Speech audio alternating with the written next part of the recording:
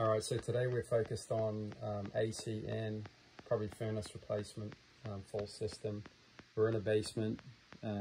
It's not a walkout, so for our access I'll just get that squared away right away. The equipment, if you're looking at the house from the street, is on the right side, and then to get in here we're going to have a 3-foot walkway to come through. There's a door which will be on the left side if you're looking at the house from the street. And we just come up the stairs, we'll get some floor coverings down. Probably easiest to come in through the front door. There is a side door, but probably not going to help us much when it's open. As far as condensation drain's concerned, just spin around here. Yeah, just over, if you're working on the equipment, it's going to be over towards kind of the left side of the house. We've got a vinyl drain that's running over there. Right now, and then shutting off power, the breaker panel. It's a Federal Pacific panel, and it's on that left front side. You're looking at the house from the street. So back over to the equipment. We're set up for 80% efficiency. There's a 5-inch flue that's coming down. I'll show you in a moment. It looks like a liner has been dropped down the chimney. Yeah, so we've got good room. You can see on that return side, we've got the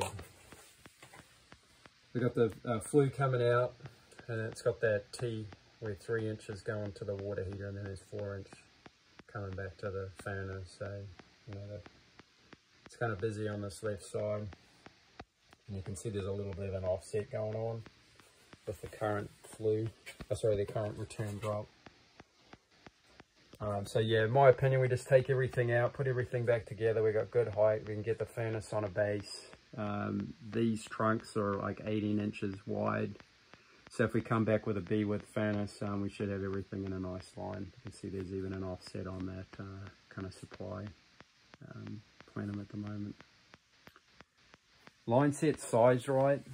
It's making its way out through a joist bay. There is an addition on the back of the house. I can't follow it all the way. It looks like it's actually going through the rim board, and I'm guessing the addition's on a crawl space. Is that right? I think so, yeah. Yeah, so we'll be able to reuse the line set at size right. We'll flush it, pressure test it, recharge it. The new refrigerant. Yeah, we've got good room. You can see there's plenty of room on this right side. And then we're kind of, it is what it is on that left side. The flue making its way around. Yeah, you can see the flue coming in the back, and you can see just the edge of that liner coming out of that collar. That's it. Yeah, just everything's from 2005, so going to give the option to do the furnace at the same time as the AC and the coil. That's it.